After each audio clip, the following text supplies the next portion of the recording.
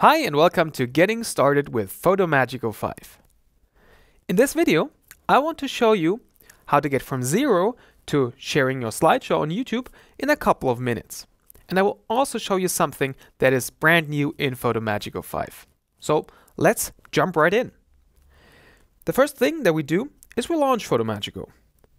And all that we have to, decide is what stage size do we need. Since our photos are high resolution anyway, I will go for 4K, of course. And here we are. And you already see something that is brand new in FotoMagico 5 on the right hand side. It's the snippets. So we have different snippets. We have snippets for intros. We have titles like a lower third or, an intro title as well. We have split screens that make it super easy for you to do, for example, side-by-side images. We also have complete stories that make it easier for you to tell the story of your latest travel, for example. We have snippets with music in them, and we have credits for the very end. So let's use them right now. Let's go to intros, and I will choose this simple intro as the beginning of my slideshow. This already adds 3 slides. Now let's go to stories and choose the exposition. This adds another 5 slides. And for the very end, I will add some rolling credits.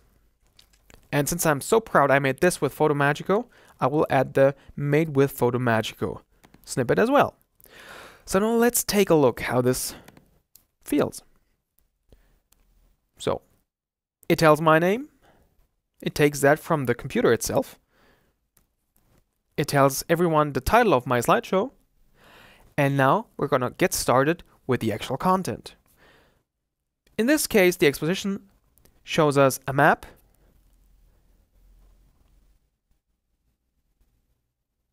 and it will show us a couple of images that I can later replace with my own.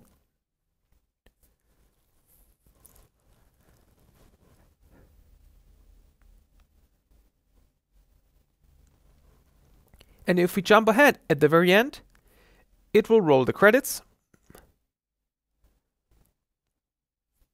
And at the very end, it will show that this was made with FotoMagico. So now we have a rough outline, and all that has to be done now is to fill it with our own content. So first start with a location. It wasn't Paris, it was Peru. And let's dig into my images. I need a different map. So where is Peru? Somewhere down here. Okay, so, and now for the photos themselves. I need a wide shot of the location. So for example, this is a pretty wide shot. So now, some medium shots. For example, the town we were in. Even more shots of the town. And the last shot is gonna be this fountain in the town square center. So now, I filled everything with my own photos, so let's take a look how it looks now. So we already know the intro, it says my name, it says the title of my slideshow, and now let's take a look at the content that I just dropped in.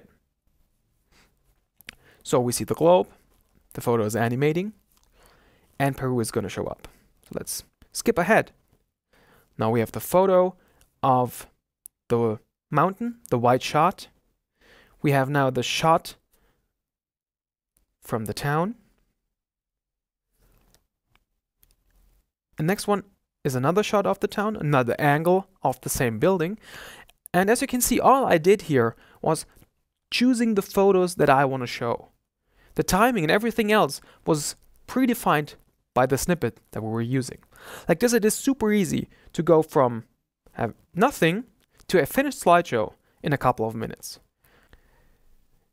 Now we have the rolling credits, and at the very end, we show off that this was made with FotoMagico. So let's stop right here, and there are 2 more things we have to do. A, we need to save. So let's save the slideshow. Let's call it Peru. We're saving the slideshow, and now we're gonna share it to YouTube. So what we do for that is we click the sharing menu and select YouTube. And now all we have to do here is continue, tell FotoMagico where to save the movie file, and in the very end, it is gonna upload everything to YouTube and you can share it from there. So this is how you get from 0 to your finished slideshow on YouTube in a matter of minutes. So try it yourself and have fun using FotoMagico 5.